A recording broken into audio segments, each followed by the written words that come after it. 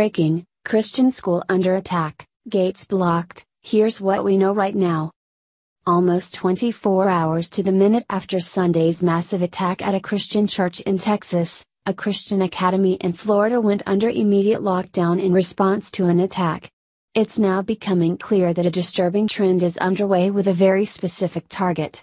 Something needs to be done about this now before more innocent people, many of whom are children, lose their lives. Fort Lauderdale police swarmed the Calvary Christian Academy in their town shortly after a widespread alert went out to parents regarding an actionable threat they were taking seriously. Calvary Christian School entered into a lockdown due to a potential threat Friday, September 5, WTVM reported. The school's headmaster Dr. Ricky Smith says ammunition was found on the school campus, but no firearms were found. Because we take the safety of our children seriously, we entered into a lockdown and followed our emergency procedures. Local law enforcement arrived promptly on the scene and guided us through our lockdown incident, Smith told news outlets responding to the scene after the lockdown was lifted. However, the threat remains clear and present.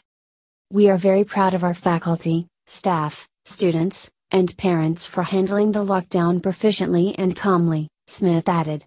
Although normal class activities and pickup procedures resumed after the immediate threat seemed to have been cleared, there are still no answers as to who made the threat and where the bullets came from. In the direct aftermath of what happened in Sutherland Springs, Texas yesterday, these things need to be taken seriously, as well as the threat of copycat attacks. Almost 24 hours to the minute after Sunday's massive attack at a Christian church in Texas, a Christian academy in Florida went under immediate lockdown in response to an attack.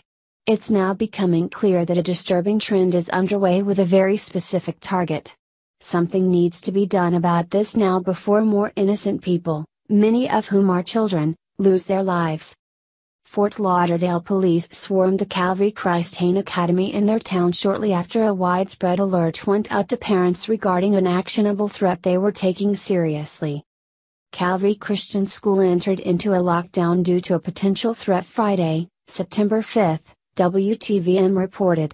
The school's headmaster Dr. Ricky Smith says ammunition was found on the school campus, but no firearms were found. Because we take the safety of our children seriously, we entered into a lockdown and followed our emergency procedures. Local law enforcement arrived promptly on the scene and guided us through our lockdown incident, Smith told news outlets responding to the scene after the lockdown was lifted. However, the threat remains clear and present. We are very proud of our faculty, staff, students, and parents for handling the lockdown proficiently and calmly, Smith added.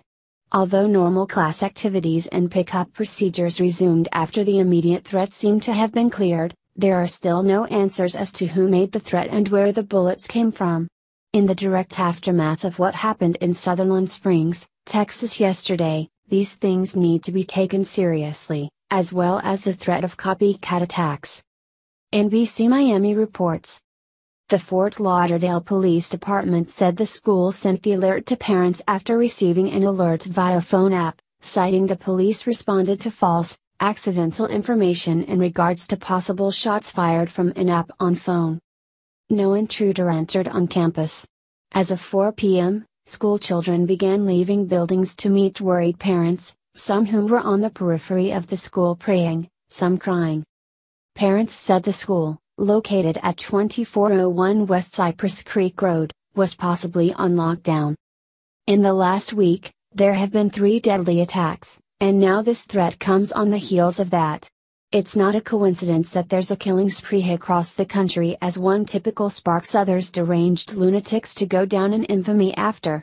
8 people were killed in a Halloween terrorist attack in Manhattan, New York, followed by 3 more fatalities in a Colorado Walmart 48 hours later when a gunman casually walked in and began shooting people.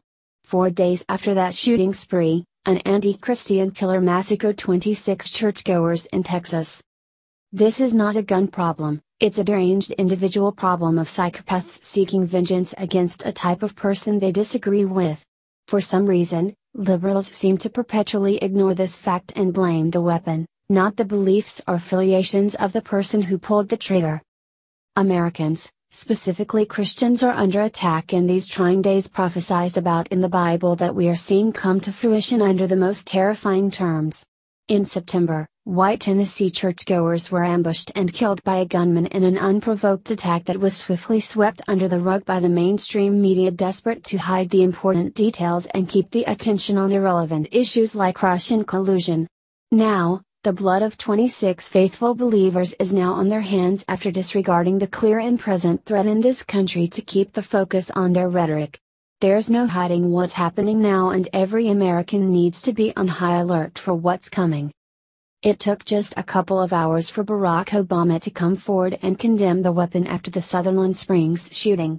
In the aftermath of the Islamic terrorist attack in Manhattan, the push to not blame the so-called religion of peace was immediate. Now there's little to no talk of what happened there, since the culprit was Islam and the left is fiercely protecting it. They didn't talk about blaming rented U-Haul trucks after the terrorist mowed people over, but now they can't stop talking about guns after a white male used one to murder 26 Christians. While this was a false alarm today in Fort Lauderdale, it could have also been a dry run or a failed attempt. Every incident like this needs to be looked at closely and taken seriously, because it's dangerous to pass it off as an accident and ignore the issue. Had the potential targets in this case been an Islamic school or the dead victims in Sunday's shooting been at a mosque, the narrative from the mainstream media would be much different than what we're hearing today.